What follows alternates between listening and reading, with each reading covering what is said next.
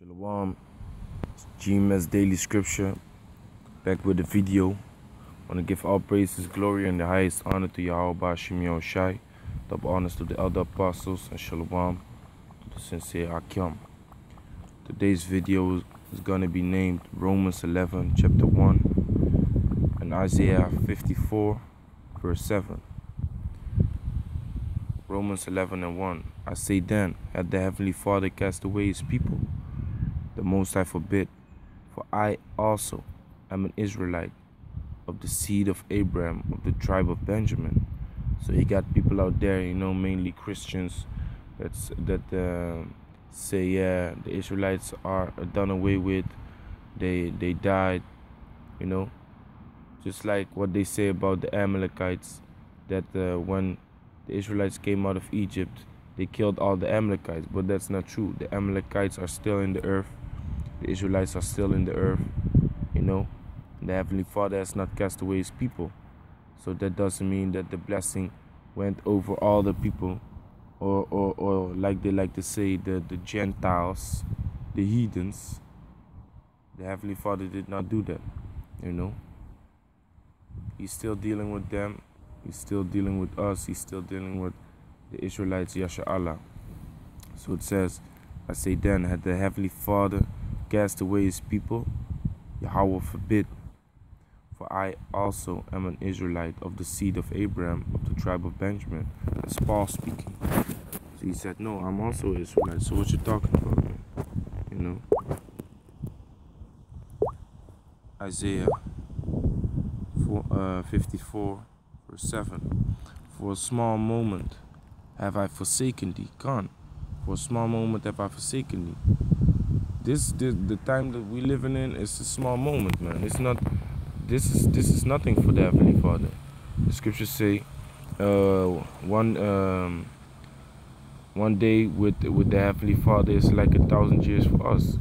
So for the Heavenly Father, this hasn't been a long time, So it's a small time. And how has He forsaken us?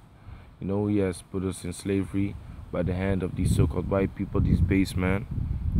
And now they are ruling over us. So it says, for a small moment have I forsaken thee, but with great mercies will I gather thee. Gone. With great mercies through the blood and through the sacrifice of Yahushai, man. Because by Yahushai we have mercy from our sins that we have committed back in the day, and before we came into this truth. So by the hand of Yahushai, the Heavenly Father Yahweh has mercy upon us, But with great mercies will I gather thee.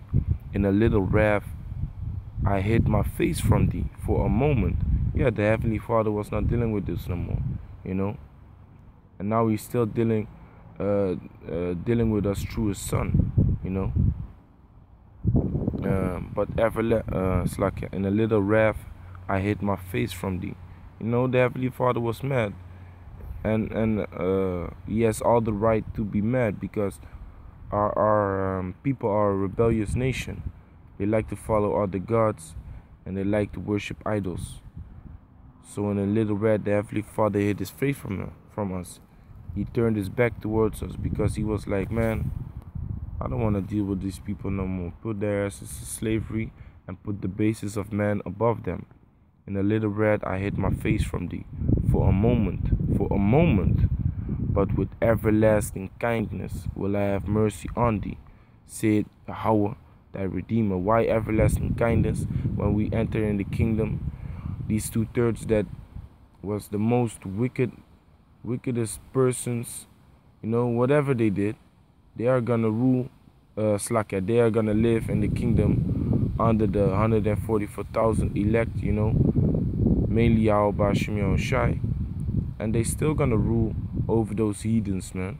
They still gonna be above those heathens. So doesn't that mean that Yahweh Bashim Yahushai has an everlasting kindness, man?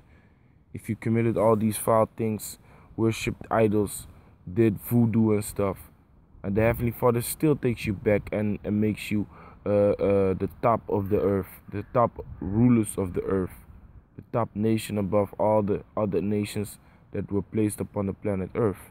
That's everlasting kindness, man. But for a little while, The Most High has cast us away and turned his back to us. But that's soon gonna change, man. We gotta have patience. You know, the brothers that are in the truth gotta stay strong, stay in the spirit, man, and keep pushing this word, man. So with that, I'm gonna say shalom.